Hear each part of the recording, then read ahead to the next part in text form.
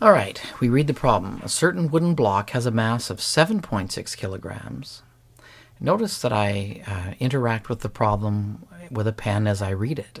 I'll underline the mass, write it down. Pulled along with uniform speed. That tells me forces are balanced. The coefficient of static friction is given and kinetic friction. They want to find the force to get it going and to keep it going. A very typical question. And of course, once it's going, it's constant velocity.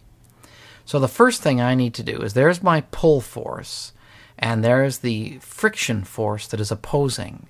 Well, to get it going, the first thing I need to do is calculate the static friction. Remember, that's the friction to start it moving.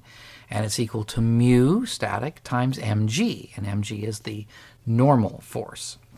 It's pulling it parallel. So I write that down. It's 0.4 is the static friction coefficient. No units for it. And it's 7.6 kilograms, easy. And finally, g is 9.8 meters per second squared. And a meter per second squared, kilogram meter per second squared is Newton.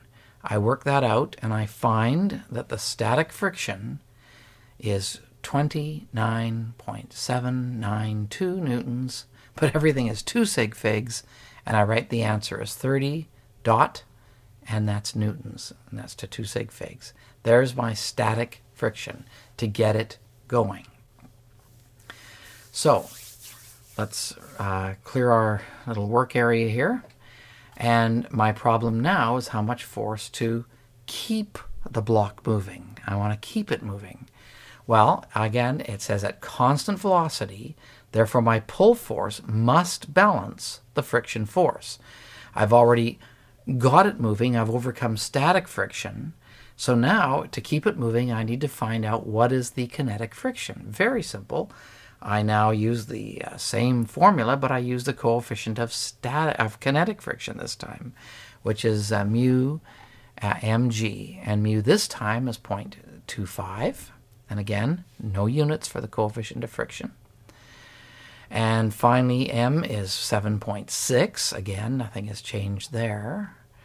And again, the 9.8 meters per second squared. And I write that down. Just get the calculator, work it out, and my final answer would have to be given in 2 significant figures. And when I work it out, I find the answer is, let's look at this, 18.62, but that's not 2 sig figs. I write it as 19 newtons. Again, it's good to work through this entire problem yourself.